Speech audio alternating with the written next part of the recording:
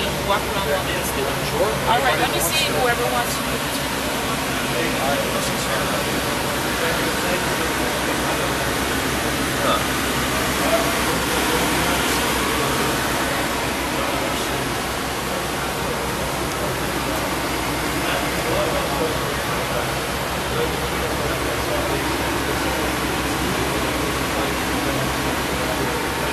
This is actually a radio code.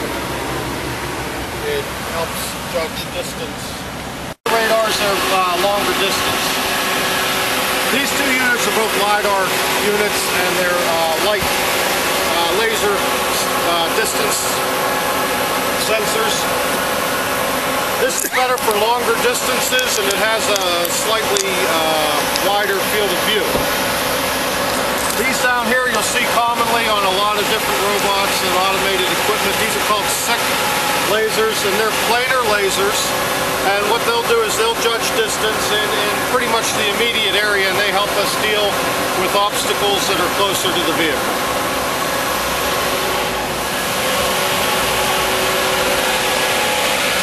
Also up on top we have the antennas. These are for bringing in GPS. This is how the robot figures out where it is in the world. It gets its coordinates and basically knows if it's in the United States, Mexico, Canada, China. It actually gives us pretty good accuracy. If we get into HB mode, it will bring us in. We'll know where we are within a few inches in the world. These downward-looking six help us to identify where we are in the lanes. We get different intensity readings off of paint lines and curbs, so we can tell where we are in the lane when we're riding down the street. In the back, a couple more of these corner radars that we were talking about to help see what's around the vehicle. Good long-distance radar, or to see what's behind us, and another little obstacle laser. And this is where the brains are. Wow. Every car should have one. Every car should have one. I agree. What room? What we're running with is 10 blades, these computer blades, and each one runs an Intel dual-core processor. One way of looking at it is 20 laptops that would be running to help run the robot. We can see why you didn't put it in a Malibu though. not a Mini? No, this vehicle served us very, very well. I note that a lot of these are for catalog, yeah. Looking at the whole thing. So okay, so if you didn't, so how hard would it be to put this package in to a smaller car? Well, the one thing that we've done is we've taken what we're going to do. First thing you need to know is that this is an emergency stop button, so if you feel panicked or freaked out at any time, that'll stop the car. That means applying the brakes, killing the engine, everything. Okay. This green button is how we put it in manual mode. So right now it's in manual mode. The car drives just like any other car. You can hop in the driver's seat and drive. If you turn that clockwise, it'll pop up, and that makes it in autonomous mode. So when we're ready to go, I'll let you do that. I'll let you just go ahead. Philippe, you want to take the shot? You want to do it? Go ahead. I'm the GM guy, so you go ahead. You're the... Break it.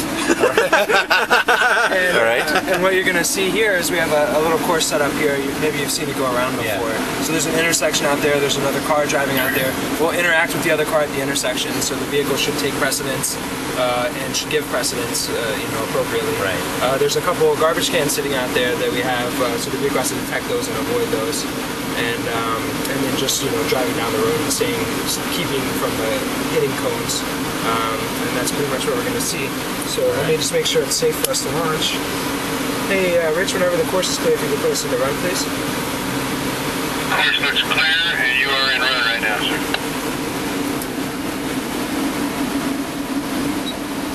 Okay, so now we're ready to go. Do you guys have any more questions before we get started? Philippe, good? Good. Okay. If you can twist that clockwise, we'll be on our way.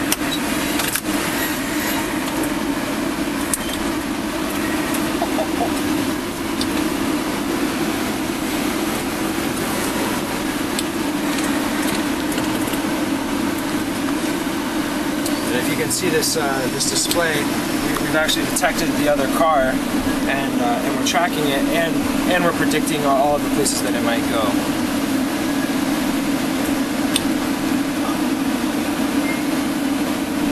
So we've detected that car and arrived before we did, so it's going to give them the right of way.